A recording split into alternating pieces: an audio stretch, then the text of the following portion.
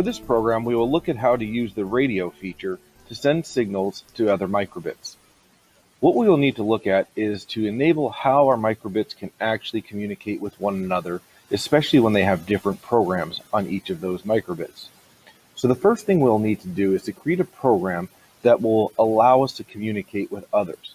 And we can do that by setting up a group ID, which is unique to each microbit.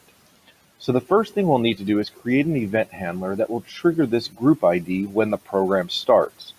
So we'll select our basic drawer and we'll drop down to an onStart event handler. When the program starts, it will automatically trigger this event handler to set a group ID. What we'll need to do is set that group ID by going to the radio drawer, scrolling down to the bottom, and find Radio Set Group. Now this group is kind of like a channel that you would find on a walkie-talkie. This radio can be set anywhere from 0 to 255.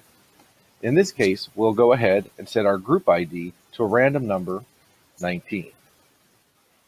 When another microbit has another set group of 19, those two microbits will be paired or will be able to communicate with one another via the radio broadcast signals.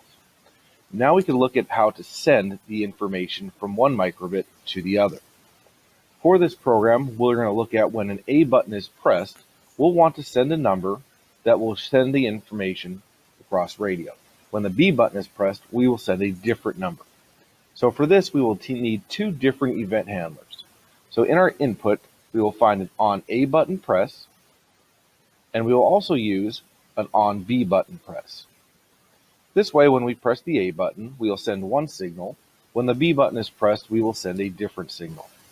So for our on A button press, what we'll have to look at is how to send a number using the radio drawer. So opening up our radio, we can find radio send number and drop that in. And we'll set that number to the number 3. We'll use the same radio send number by duplicating, and we'll switch this number to the number 5. Now these numbers should be unique to each microbit. So if the number 3 is sent, any microbit that has a radio set group of 19 that receives the number 3 will perform an action. The same is true if the number 5 is received on the second microbit.